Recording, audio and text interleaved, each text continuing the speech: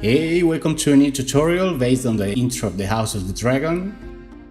Today I'm going to explain the method I followed to make the blood simulations using the Flip Fluids add-on. We will see how to configure the domain, the objects, and some forces to get a similar look to the original.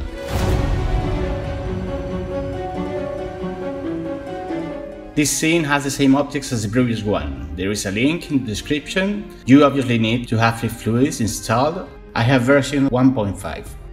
I divided the animation into 3 different scenes with 3 cameras, which I've linked to the timeline. Selecting each one of them, markers, link camera to marker. Within the city collection, I've created different collections, one per scene and another one common. And I've created keyframes to the objects to activate and deactivate them in the process. We also have a collection with the cave, which I'm going to disable for now for convenience. And finally we have the FF objects collection, which will contain all the objects that we use in the simulations, also divided by scenes.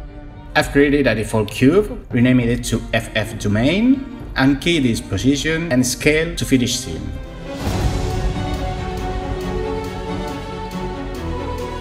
We select FF domain on the sidebar of the 3D view and click on Create Domain. Flip Fluids creates another collection with the same name and contains a link to our domain in FF objects. And Flip Meshes collection with an object that will be the final geometry of our fluid. For now we are going to leave the default settings and we are going to prepare the obstacles. We want our fluid to go down the tower, so duplicate the tower and put it in the first scene collection. We disable city collection, enter edit mode, press Ctrl I to invert the selection and delete the vertices. Click on edge selection, select these edges, extrude on its y-axis and exit edit mode. I prefer to fill the geometry using a boolean modifier on the tower and a new cube. Then we apply it and go into edit mode again. We press A to select all the faces, go to mesh, clean, merge by distance and give it 0.03 in distance.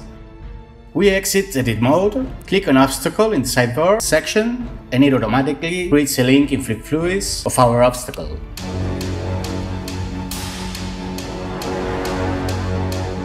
If we see the original intro and look at the object that acts as a mirror, in some scenes you can see its shape. And a mirror is only geometry. We can animate the position, rotation and scale, so the first thing that comes to mind is the shape. As examples, we have this icosphere, which I have animated very basically. The fluid that will interact with the obstacle will come out of it, but we wanted to stick to the obstacle, so we could change the direction of gravity. And it could work, but of course, there are shots that just using gravity wouldn't work, at least in this way. We select Emitter 2 and click on Inflow in sidebar in Add Object section. We select the obstacle in the Dynamic Properties tab, we change friction to 0.5. This will make the fluid slow down while they are in contact. Let's configure our domain a bit and do a quick simulation to see what we have.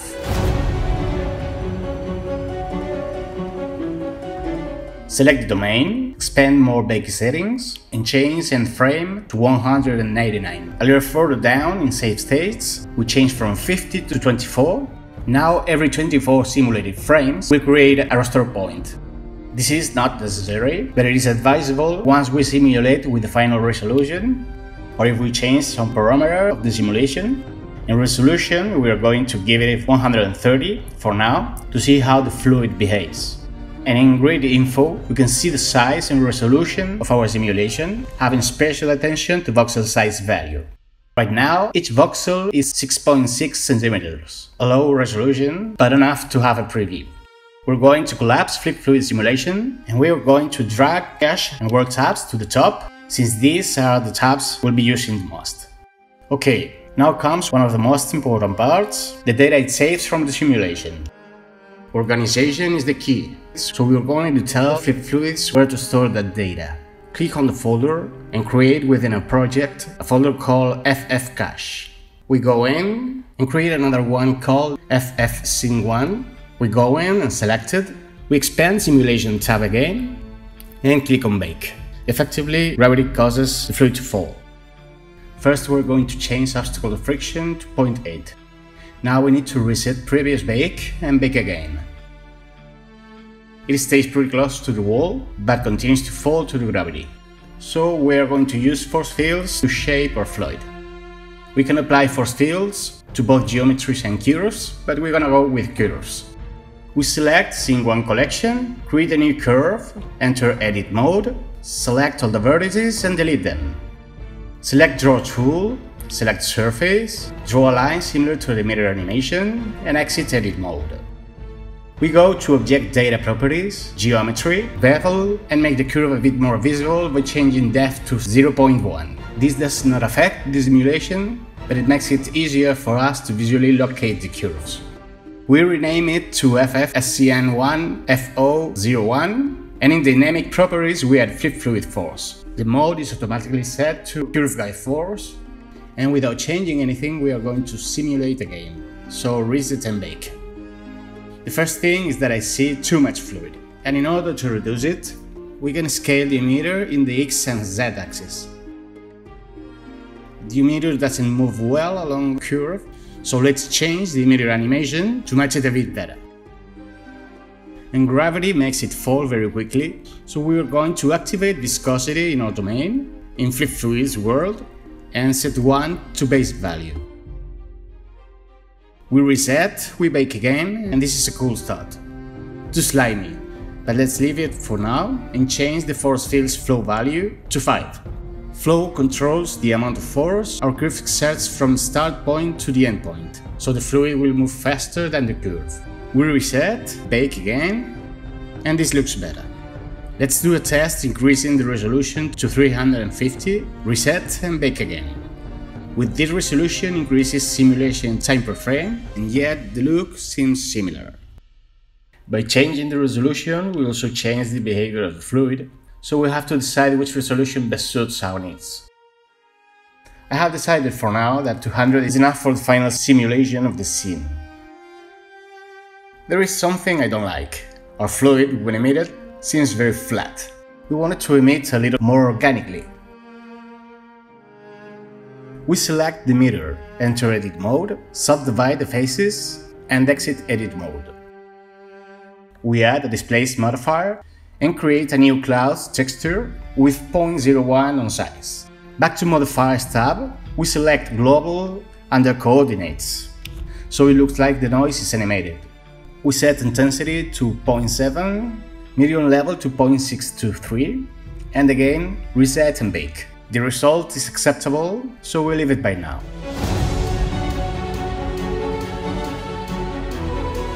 Let's go with second scene.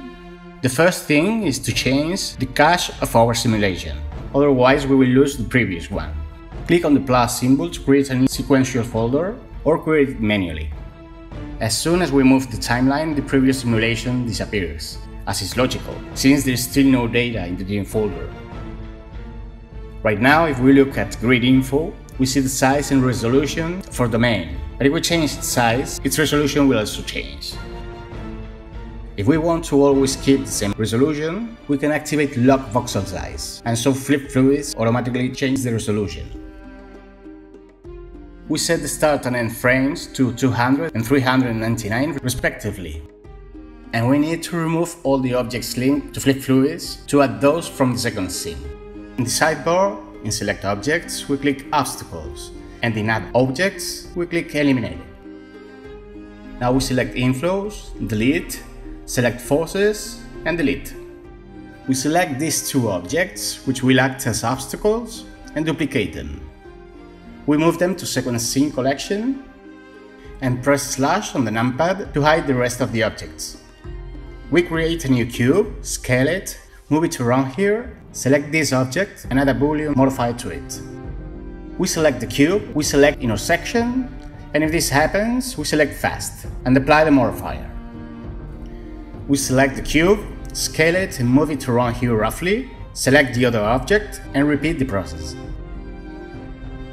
We remove the cube, add a decimate modifier with a ratio of 0.5 to both objects, and apply them. We select both objects. In the sidebar, click Obstacles, go to Dynamic Properties, change Friction to 0.7, and copy the value to the other object.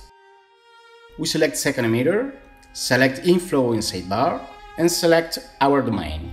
We set 190 in initial frame because we want the simulation to start before the shot. As it will start earlier, we have to temporarily move the first two domain keyframes and we reset and bake. Obviously there is no force field, but before that I want you to see the shot that made me reconsider the whole simulation process. Let's take a closer look at it and imagine the shape the emitter will have. It is clearly seen and it looks like a snake, but sorta. So having to animate each emitter by hand is a bit boring. Okay, and how do we do that? Well, my first thought, right off the bat, using curves. We create a new curve, enter edit mode, select all the vertices and delete them.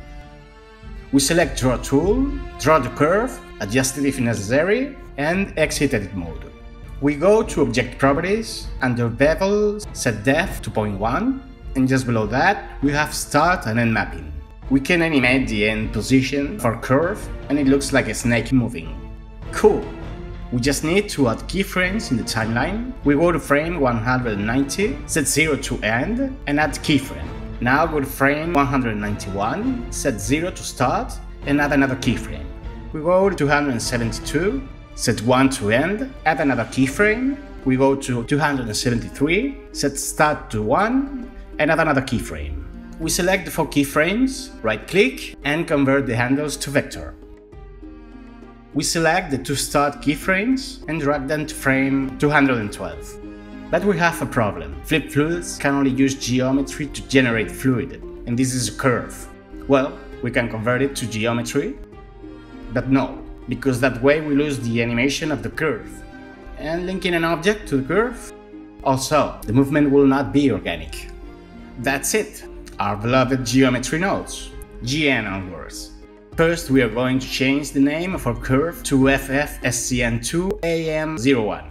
Create a new node tree and rename it the same. Now we insert a join geometry node, add a resample curve node, set it to 46 and connect our curve to it. We connect to a trim curve node, we connect to a set curve radius node, we connect to a curve to mesh node, and we connect to join geometry. But what happens? It is not curve, of course, it is geometry, because we have beveled it. We set depth to 0, and back in GN the error disappears. We change the radius to 0.2, and to finish we connect to a curved circle, and thus we define the profile of our curve. We give it 32 in resolution, 0.1 in radius, and select fill caps. Now if we create keyframes to end value of string curve node, we have the same animation as before. At first we are going to give more shape to the emitter, so connect the radius of set curve radius to a float curve node, and connect value to factor of a spline parameter node. The shape of the curve depends on our float curve. We leave it more or less like this, but we still have a curve, after all. Another option, perhaps, will be to add this node tree to another object directly. Let's try it.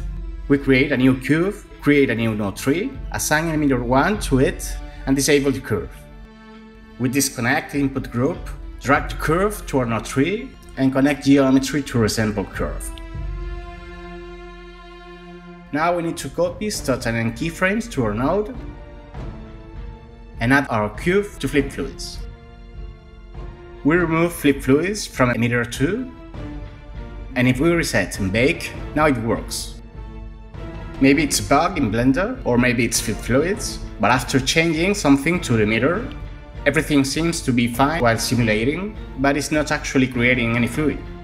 So if we stop the simulation, reset and bake again, seems to work fine.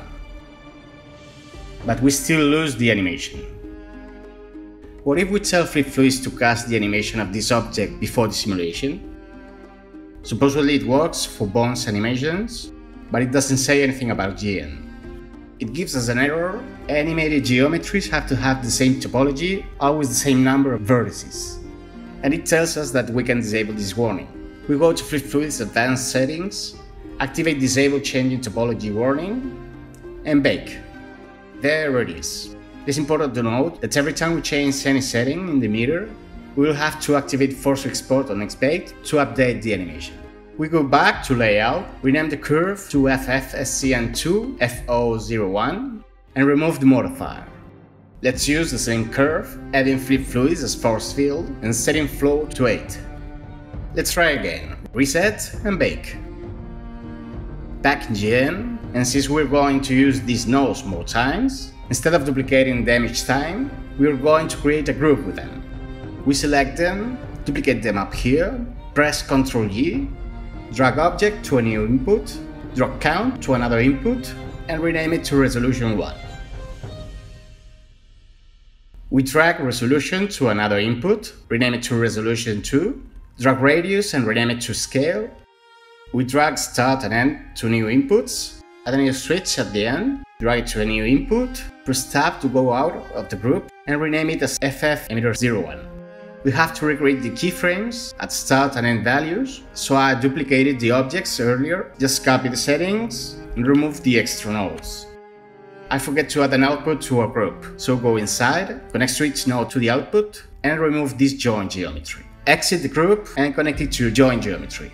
We need another emitter, so we create a new curve, we enter edit mode, select all the vertices, delete them, draw the curve to our liking, and exit edit mode. Now rename the new curve to FFSCN2 FO02 and put both curves in the second scene collection if they are not already. We add flip fluids to it, select force field and set flow to 8. We rename our cube to FFSCN2 AM01 and duplicate the node group. Connect it to join geometry. We change object to FFSCN2 FO02 and create keyframes to start and end values. And again, reset and bake. I don't like how the fluid takes the shape of the curve, so we select it, change traction strength to -1 and flow to 4. Now we select the obstacle and change friction to 0.3. Since we haven't changed anything that affects the first emitter, we can continue the simulation starting at frame 286. Much better.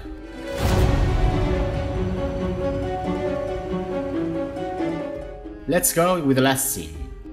So change start frame to 400 and end frame to 600. I want our fluid to start here and split it into 6. We've already seen how to do that, so I'm not going to show it. We have the obstacles with low resolution, we have the curves, and we have a cube with our node tree duplicated. It will be something like this. 6 emitters, each with its curve. All curves have -2 in traction strength and 5 in flow. Now is when things get complicated. I have loaded the viscosity of this simulation for clarity, and this is the result. Each curve has its own gravity, and since they are close to each other, it forces setup.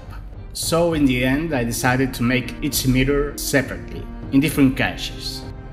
We disable all forces except the first. In GN, the first thing is to change the input of our switch nodes, and we deactivate all but the first one.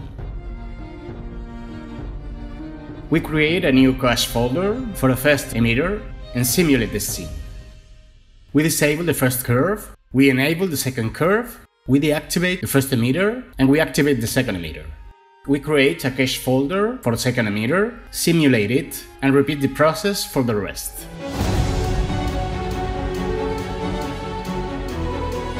And now a question arises. If we can only select one cache folder in the domain, how do we render it? We can export each emitter to Lambda files and import them into our project. We are going to select the cache of the first scene, and we are going to move the keyframes back to their original position.